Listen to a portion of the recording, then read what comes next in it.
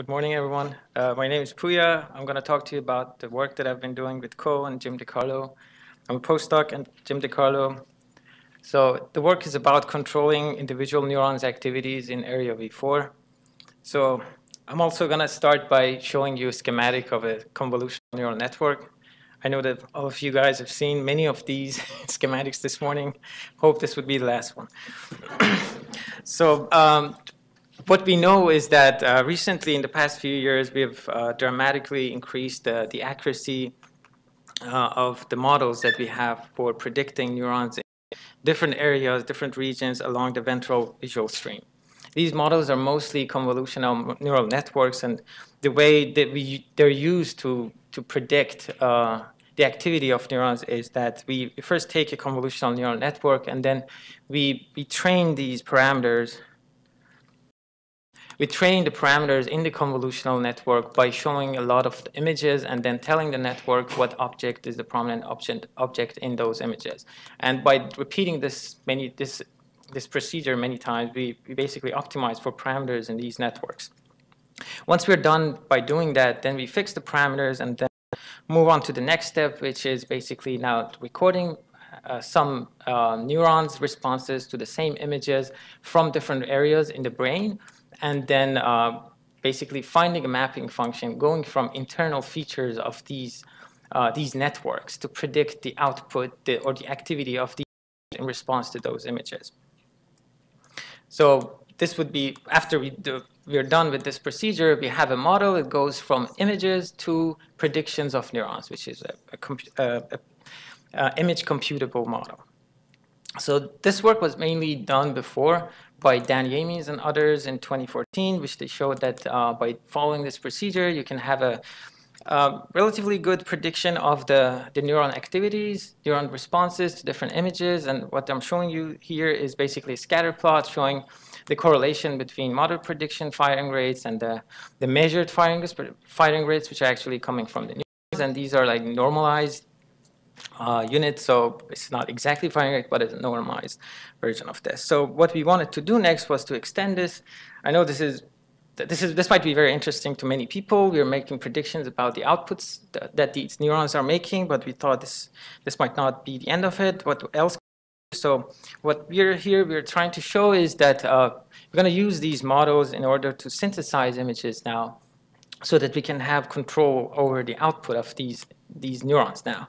Basically, we want to control we want to drive these neurons or population of neurons into desired states. So here we're going to talk about two specific cases. One is to maximally drive, or we call it stretching, the output of each of these neurons to any values beyond what we've seen before. The second case is we call it one hot population, which is basically trying to drive one neuron up while maintaining the responses of all the other measured neurons around the responses to these stimuli.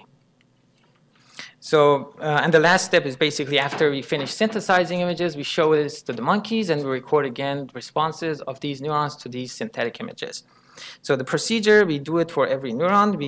We go ahead and use the gradients that we get from this model to generate different. As you can see, these are the masks for receptive fields of a specific neuron, and we're changing the pixels within this receptive field in order to maximize the predicted response of individual neurons, in this case neuron 1, neuron 2, example ones. So what happens after we do this, I'm going to show you again the scatter plot that we had from previous slide, which is basically response of a particular neuron to a number of naturalistic images. You can see one example here. These are 3D rendered objects on naturalistic backgrounds. And you see again the prediction and the actual firing rate. You see there is a high correlation here. I'm pointing to this particular image, which is like the best image we found in our it's like 640 images, and this is the image that maximally drives that particular neuron.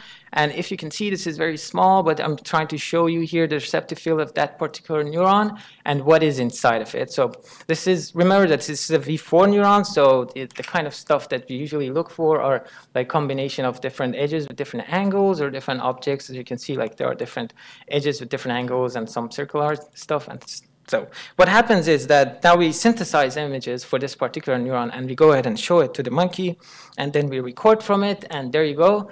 So what we've done is basically we've done this optimization, our model of predictive model of neuron activity driving the neuron prediction along this axis. And we see that by doing that, we're actually driving the neuron's firing rate up. And we're actually, for many of these images, we're driving this beyond the previously observed values for that particular neuron.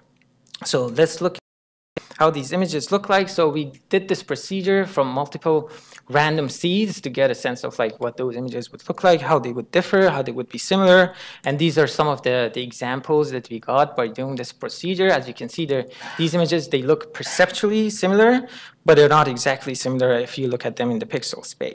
And that's what we kind of expected for neurons, how they work in this area. So we have kind of successfully stretched the firing rates of neurons beyond previously observed. Now let's move to the second aim that we had, which was basically driving each neuron individually. So here I'm showing you responses of 50 recorded neurons, these images. So basically these are two procedures that we talked about, the stretch, and this is the second one. We call it OHP.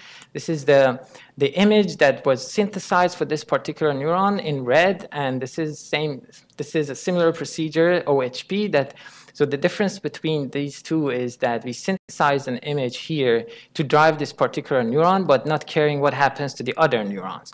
But here in this optimization, one hot population, basically what we're trying to do during this optimization is to drive this particular neuron up while keeping every other neuron close to how they would respond to a noise stimulus, right? So it could be either negative or very close to zero. And the difference that I want to call your attention to is that while we change this optimization, we're actually getting closer to controlling the activity of individual neurons. What it means is that we can drive this neuron's activity up and down while maintaining the activity of every other measured neuron close to zero or negative.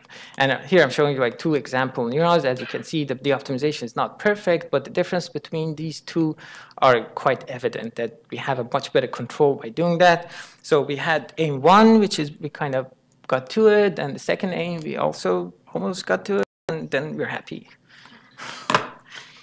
Ask me questions if you have.